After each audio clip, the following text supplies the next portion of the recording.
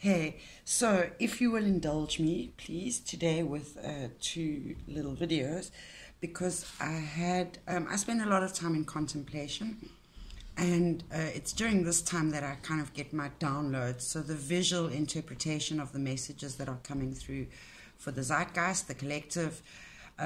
So on acceptance, which was the Lepidolite card today, and kind of focus, and it ties into the 4 agreements, which I still need to do the reading for the power of the word, which I will get round to. Easy, tiger. Everything in good time. So on acceptance, in that book, they talk about being the victim and the judge. So I kind of had some insight into that. And it's like, in acceptance, we can be both, the judge and the victim. And as the judge, what happens is we spend so much time looking for the bad in ourselves and perhaps in others as a projection. And what happens in that is that we start to not really like ourselves. We'll pick on our bad habits and the things we want to change and the things we're not doing that we should be doing, that we want to be doing.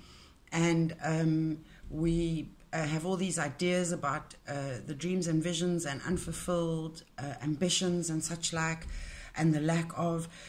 So we criticize ourselves as the judge for all those things that we cannot accept about ourselves, our lives, how we live it, and certainly the same in others. So what happens is, as the judge, we tend to neglect, ignore, devalue. There's a lack of appreciation, for example. So those are, again, with that lack of appreciation, I'm being told, attitude of gratitude, attitude of gratitude, attitude of gratitude. And that's so funny, because one thing is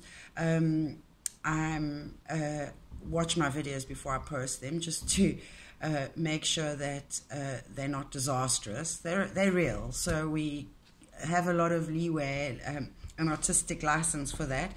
But I just make sure that I like to also hear what I say, because often when I'm intuiting, I'm being a channel, so I'm not observing, I'm being.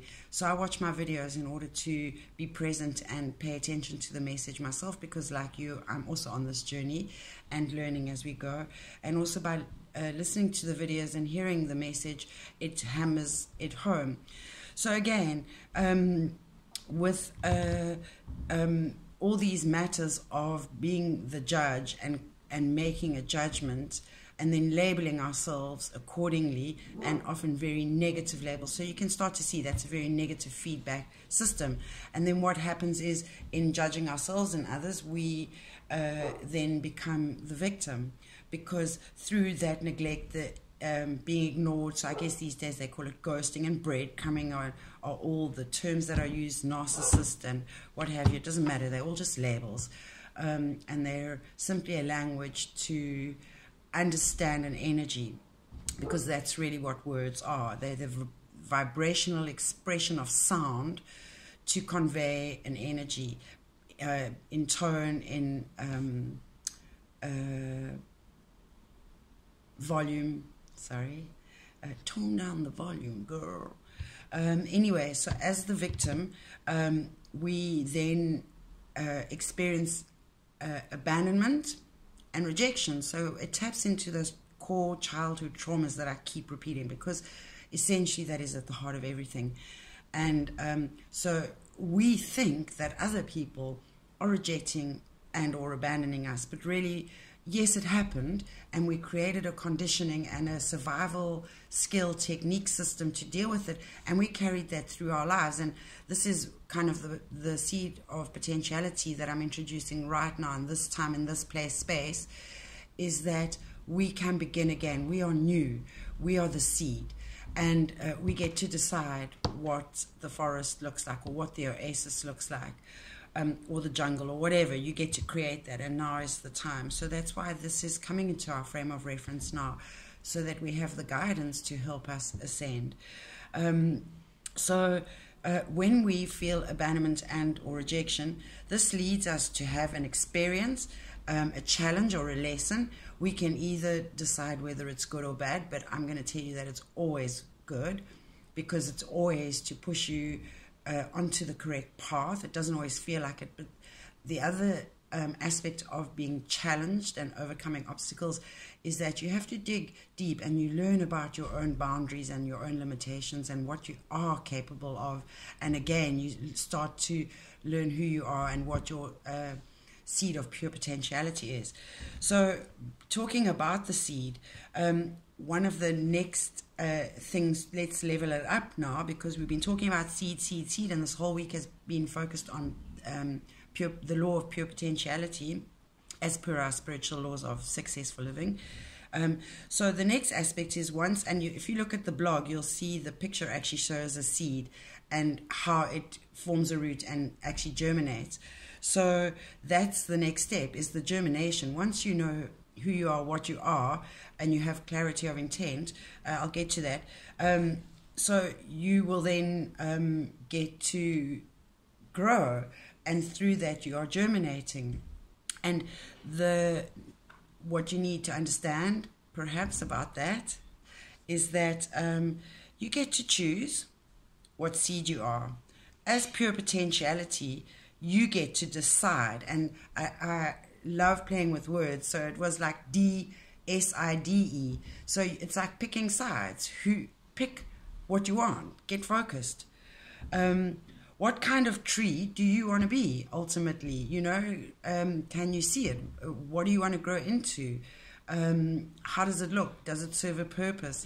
I explained once in a distance healing session to someone, I had her distance healing was about, she's a very naturey person, and the imagery that came to mind was we were guided through her growing as a tree from the root upwards, and she felt perhaps a little undervalued and underappreciated. And what you need to understand is she was the great mighty oak, which she confirmed afterwards. So we were having the same imagery without having at any point communicated that was the tree that was in both our minds. And what I was able to see about her tree from the outside, that she wasn't as the tree, is that she has done amazing works for nature and people, an incredibly beautiful human being. And she didn't understand that she was actually a home to nests of birds and monkeys, and there was an owl living in the tree, and squirrels, and there were bugs making, under the rough trunk, bugs making home, and a beehive, and around the roots there were flowers and mushrooms. It was such a nurturing oak, and she needed to appreciate that even though she didn't experience the feeling of appreciation or value, she was in her doing already being that, and she needed to recognize that for herself. And that's, I think, the message to everybody, really. You need to start not being the judge or the victim, and start really focusing on your pure potentiality. As that seed to germinate, you also just get to choose where you want to plant yourself, like what you're going to use to, or who you're going to choose and use, and what to support and promote your growth. How will you gain nourishment from your surroundings, your choices, people, places, spaces? When will you germinate? Well, that's what we're preparing for now over these 7 weeks. And I also had insight today on what the next phase of this is, and I just blown away about the synchronicities again, because quickly before 10 minutes, because now we're focusing on spirit, and the next thing will be on the mind, and the final will be in the body, which is when I'll be ready to introduce what I've been doing in my course to you. So how exciting. And then it was like, how are we going to do this? So really, essentially, it's in the being, which is through clarity of intent, expression of the self, through self-discovery, and knowing what matters. So your dreams and your desires. And that's all I have time for. Thank you.